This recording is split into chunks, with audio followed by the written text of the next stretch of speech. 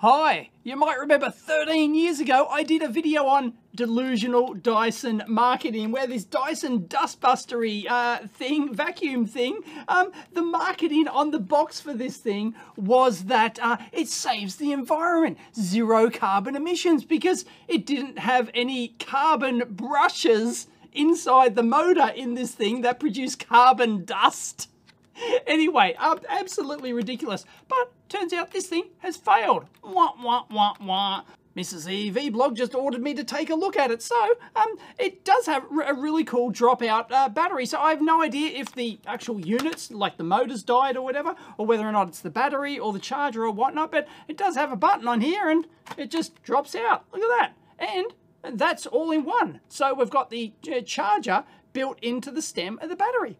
I rather like that. So let's have a squiz here. We've got our 2 contacts on the top, which go to the motor, and we've got 3 contacts on the side here, unlabeled, so maybe a temp sensor or some other thing. And yeah, there we go. We've got one of those weird-ass DC jacks on the thing coming from the charger. Specs are 22.2 volts. Ooh, that's high voltage. That's quite unusual. 77 watt hours, 3,500 milliamp hour. Lithium-ion jobby, so let's measure it. So 22.2 volts divided by 6 cells inside, that would give a nominal 3.7 volts per battery. So I assume it's a 6-cell construction. Well, you could probably count them, couldn't you? They 18650s? So yeah, that looks like an 18650 to me. And 1, 2, 3, yeah, 4, 5, 6. Yeah, that looks like 6 cells in there. So no wuckers. And by the way, this one's brilliant marketing. If you want marketing, check this out. It's going to catch on fire. It's trust fire. Trust that it's going to catch on fire. Don't think they thought that one through. So what do we get? Oh, yeah, 18.11 volts. That's just a smidge over 3 volts per cell.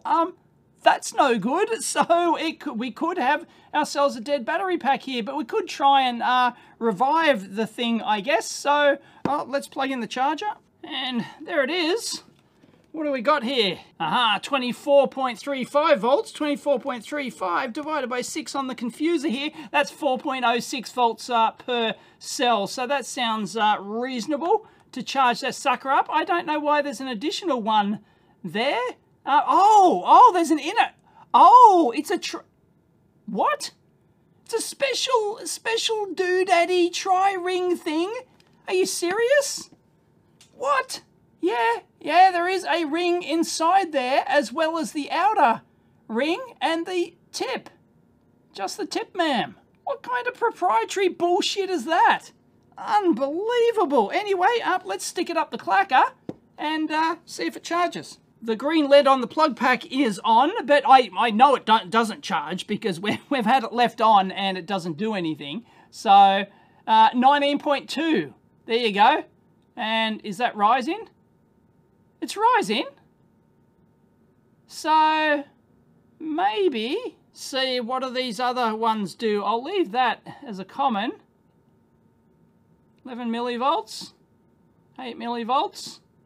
11 millivolts, there's nothing on there. No, it looks like there's nothing relative on there at all. So, no, nothing on those, so I don't know what they do. So I'm not sure if there's like some charging circuitry in here or not, because we're not going to get this apart, it's all heat sealed. Well, it could, but you know, it's going to damage it. So yeah, we expect a constant current charge thing, but anyway, I want the extra 13 volts. Is that to power? What? No, I don't. Why? What do we get on the inside? 26. Did I get that backwards? Oh yeah, there you go. The inner ring is 16.7 and then 24.35. Yeah, so we're a bit higher. So it looks like we're a bit higher on both. So it looks like this is an unregulated plug pack. And yeah, so they must have the charging circuitry inside there for the lithium ion, because you want your constant current curve and then your constant voltage curve to kick in. So my guess would be that the battery is dead ski, because these seem fine. I mean, they're not going to be out of regulation on both. Like, they're not going to, if they were, you know, fully regulated, then they're not just going to suddenly, you know, both go high like that. So yeah, I would say that those are just nominal voltages on the plug pack, and this is unregulated. It's a bloody triaxial thing. I don't have one of those. Like, I've got this style of jack. I've got, like, you know, 50 different adaptery things. I don't have a triaxial one. So if I did, I'd be able to, like, charge this up externally. So I don't know if it needs the 13 volts there or whatnot. But, like, oh my God, seriously? Actually, it turns out that the different various adapters I've got, they're also triaxial, so to speak, with the inner metal like that. And I've measured it, and that is actually isolated from the outer metal like that. So that is isolated. So it looks like they're all inherently triaxial. I've never really looked into the details of that, but of course I can't access that. But it's only coaxial out the clacker there, not triaxial, so I can't actually get in and contact that. But I'll see if I've got one that matches. If I do have one, hey, one that fits, there you go.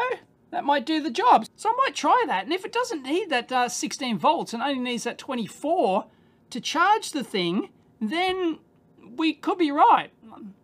It's worth a go. I think the battery's dead anyway, but if we can, like, rejuvenate it, that'd be cool.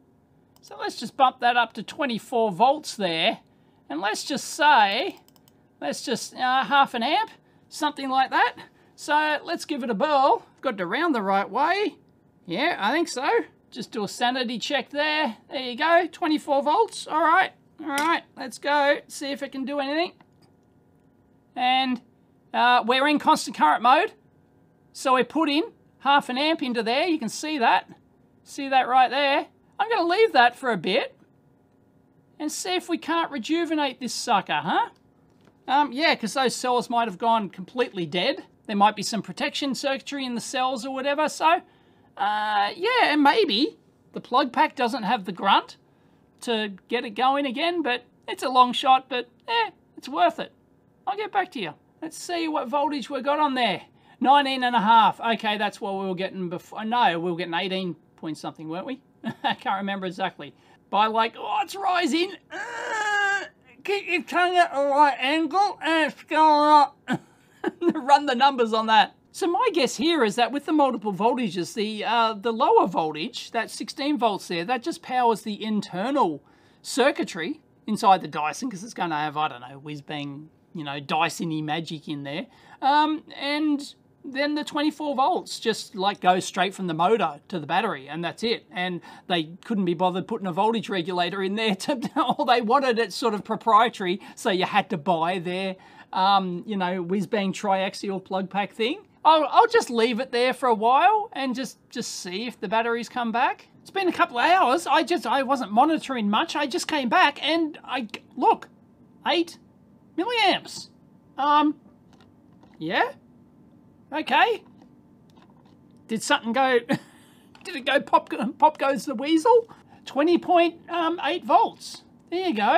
Still not fantastic, is it? Oh, by the way, it just occurred to me that given that there is the 16 volts in here, and we actually measured nothing on here, I don't know how that voltage gets through to the thing. It just seems odd that there's nothing there. So I've got the plug pack back in, and you can see that there's, like, there is nothing on here at all. So, like, where is the 16 volts? So, like, yeah, I just don't get it. Like, it is on that circular thing. Where does it go? Does it, oh, is it for another product? Maybe, maybe it's for a lower, right. I think I know what that is now. The plug pack could be compatible with 2 different voltage batteries. That's what it might be. That's what it might be, I think. Yeah, that makes sense. That makes sense. Okay, so we've got a 24 volt battery here, but there might be like a 16 volt version as well. So, yep. Okay. I think that's what it might be. So, yeah. Anyway, 20.8 divided by 6 is only 3.5 volts. So, per cell. So, that ain't going to work.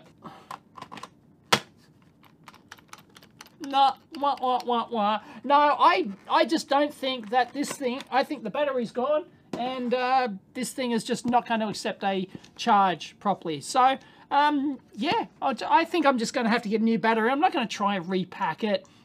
Like, as I said, this is probably like heat sealed, I would suspect. I don't think there's any... No, that's not a screw, I don't think. Be surprised if that's a screw under there. I think it's just the heat, like the injection port for the plastic.